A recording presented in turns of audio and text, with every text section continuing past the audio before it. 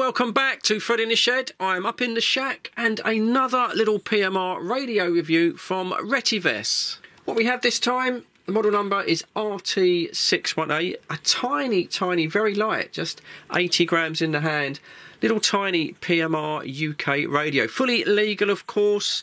No licence required to operate this radio. Works on the PMR446 frequencies, has built-in 16 pre-programmed channels, and is half a watt in power. Now, every now and then what you find with Retevis radios, they try and do something a little bit different to make each model just that little bit special, if you like. This model has a unique feature. When you transmit, can you see? The receiving radio lights up green. The transmit radio lights up red, but that's really a bright LED. Let me just switch the lights down and do it again. And trust me, at night time, that would really light up a room. Even in daytime, if you've got one radio on the other side of the room, you can see if you've got a incoming signal. Another nice feature of that bright LED light is every now and then these radios will flash green when they're in standby mode, just to remind you that the radios are switched on. There you go, just that one flashed there. So just so you don't run the battery down when you're not using the radio. So this feature, I think you've probably maybe thought of a use for it yourself already if you're watching this video, but I'm thinking if maybe you're a carer and you have someone with mobility problems and you need to keep in contact with them throughout the day, this is perfect. You just have this on the side there. You can keep an eye on it. As soon as they want to contact you, they transmit. This lights up really bright. It would be especially bright at night. I imagine if you had this at the side of your bed, it's possible that it's even bright enough to wake you up. The radio itself, it's just a conventional, very compact PMR radio. It does have dual push TT buttons, one on the side and a big one on the front. Again, this is quite useful if, for example, you're going to give this radio to someone that maybe has a slight disability, arthritis, something like that. They might have problems pushing in that button on the side. The one on the front, very easy to push. You could use both thumbs, so quite useful there. Going around the radio itself, straight out of the box, very easy to operate. The volume control I quite like. It's got a separate volume control on the top. There's no pressing one button to enter into a second function. Just like a little rocker switch there. One thing I will say is this radio goes exceptionally loud. Now, I've got hearing issues myself. And on maximum power on the volume, listen to how loud this is. 4, 3, 4, 5. That's even loud. That's even a bit too loud for me, but a very easy volume control. On the side, the second push TT, push to talk button. Then you have a simple channel up and down button, 16 channels of course. The top up button there, if you hold that down, it will go into a monitor function. This switches off all of the CTCSS anti-interference codes, opens the channel wide so you can see if the channel is free to use. Let me demonstrate.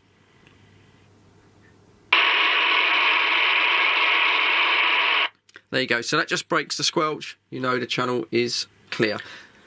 The second button, the channel down button, if you hold that in for 2 seconds, you get 2 bleeps. The radio is now completely locked. This is now locked on channel 5. I can't change the channel at all. 5.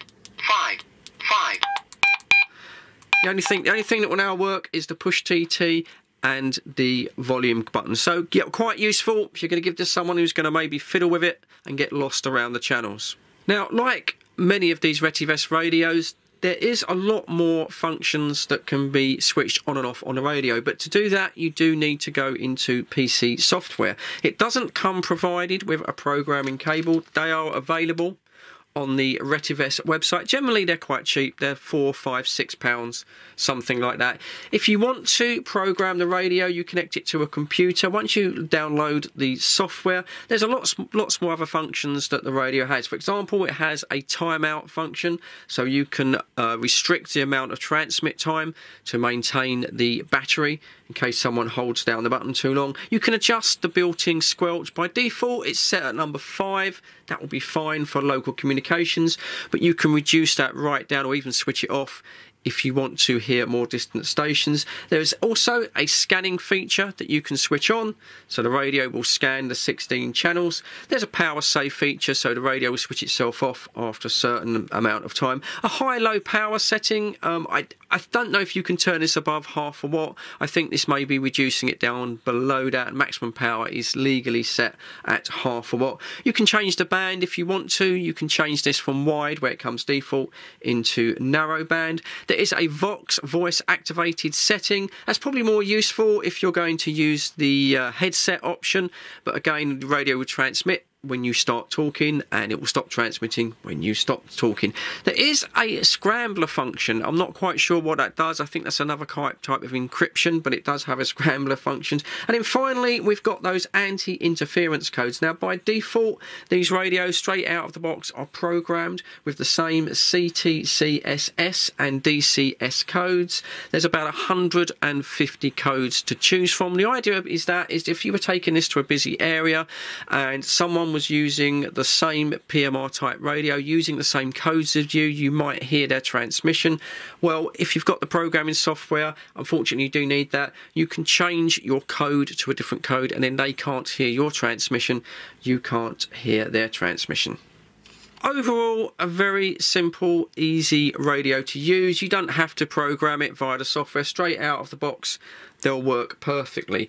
Talking of the box, what we get in the box is a very nice printed clear instruction manual. I do find this very, very good. So many products now aren't bothering with this. It's all online. Everything's there. All of the settings of the radio. It does go into those additional software parameters and settings, say, you can do with the programming cable. Box itself, well, we do get a charge cable, and it is a dual charge cable, which I always think's good if you've got a pair of radios, so that saves you on the USB ports. I charged these up. They took about an hour and 15 minutes to fully charge. Then we have the obligatory wrist lanyards, which I don't know anyone that uses those. And then finally, some belt clips. Now, these are quite nice. These are the metal variety. They're not plastic, and they're held on with a small screw. Going to do some audio and a basic range test now. I'm not going for maximum range on these radios. I have explained before, these little PMR radios, especially the ones with the short antennas, that they're for local communication, short range communication. If you're lucky enough to live out in the open in the countryside and you've got fields, things like that, you can get a fair distance out of these. If you go up to high ground, you can get even further. But in the open, out in the countryside, 1 kilometre is possible with these little 1/2 watt radios. I live in a very condensed, built-up modern housing estate. I get nothing like that out of these radios. I have done testing before. Generally, I'll get probably between 500 and 600 metres before the audio starts breaking up. Testing part. So I've just gone about a couple of 100 metres, just put a few rows of houses between me and the other radio. It's so dry in August here in the UK. Look at the state of the grass. Everything's gone all brown. This is where I get some funny looks when I do this standing in the street. Right, let's go back to the radio, check the audio. Yeah, audio check 1 2 on little Retevis radio. Yeah, audio check 1 2 on little Retevis radio now. Audio 1 2 1 2 audio. There we go. Right, let's get back to the shack and see what this little radio sounds like. I'm not surprised that audio was so loud and clear. Surprisingly loud for such a small little radio. So I think that's about it for these RT618. Very basic, easy to use radio, simple functions. Do like this ring of LEDs here that light up when you transmit. And also, I find it quite reassuring that they're flashing to let you know they're on standby. If I was caring for someone, for example, I'd know that the radio was working. When the batteries do wear down, there is an audio warning system in place. It will speak to you, tell you that to recharge the batteries. I haven't tested the standby time, but I imagine it would last pretty much all day, I would have thought. So yeah, that's about it. I'll leave a link to Retevis in the description. As always, I'm not on any commission. I don't get any kickback or anything like that. I don't work for Retevis. It's a freebie. They send them in.